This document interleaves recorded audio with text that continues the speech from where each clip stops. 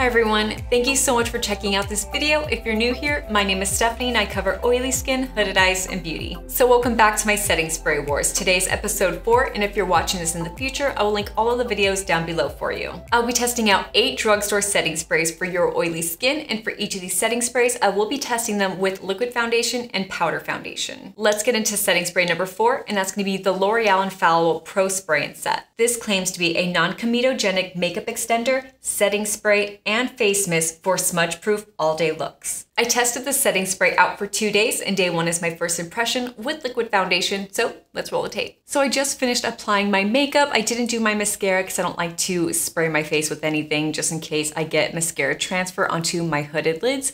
So let's go ahead and do the smell test first. It kind of smells like skincare. I like it. Let's go and spray my face.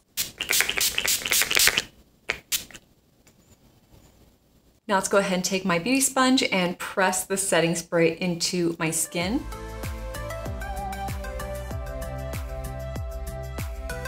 So I'm really liking the nozzle on the setting spray. I feel like it gave like a really wide range of spray, so it got all over my face, which is pretty nice. Now let's take a look at my face. I did bake today, so I used a lot of powder, and I feel like the setting spray definitely emulsified all of that, so that's really, really nice, and I definitely look matte. Let's go ahead and do a close-up so you guys can see. Here is my forehead looking really matte, and the left side of my face also looking really matte, and the right side, same thing, also looking really, really matte.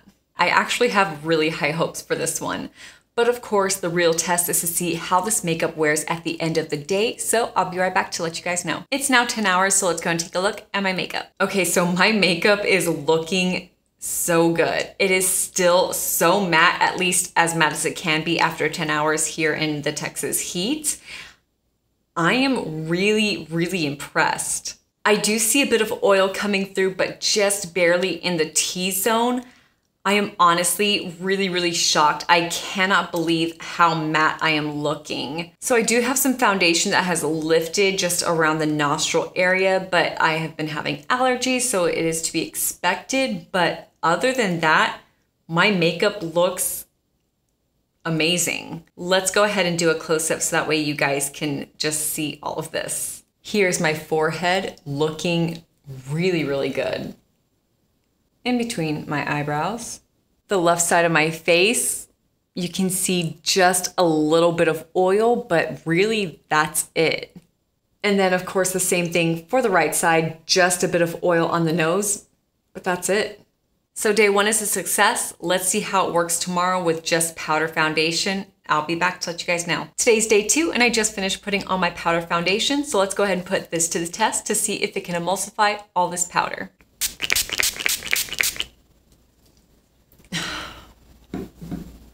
I'm gonna grab my beauty sponge and just press this powder, or press this setting spray into my face.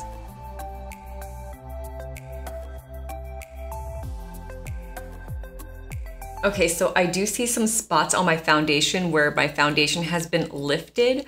I do see some spots in the cheek area and right here in the forehead area, but that's pretty much it. I don't think that they're noticeable at all. It's just because I'm really analyzing my makeup. I do feel like this setting spray has emulsified the powder foundation, which is really nice.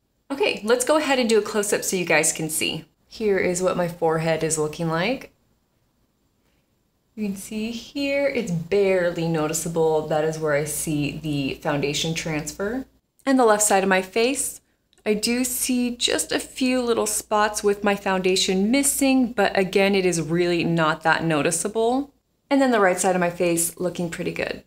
Other than those 2 little areas, I really do think that my makeup looks really, really good, and I am excited to see how this is gonna wear at the end of the day, so I'll be right back to let you guys know. Here we are 10 hours later. Let's go and take a look at my face. I am so impressed. My makeup is looking really, really good. I really only have oils just in the T-zone, and everywhere else, it's pretty much matte. I'm having a really good makeup day, and you can't even tell that I've been wearing this for 10 hours. I'm shocked. I really, really am. I don't see any crease lines like in my smile lines. I don't see it in between my lip and my chin. I barely have some right in between my eyebrows, but that's it. Everything else is looking so, so good. Let's do a close-up so you guys can see. So here's my forehead. Barely any shine in the middle, in between my eyebrows. The left side of my face, barely any shine at all, looking so, so good.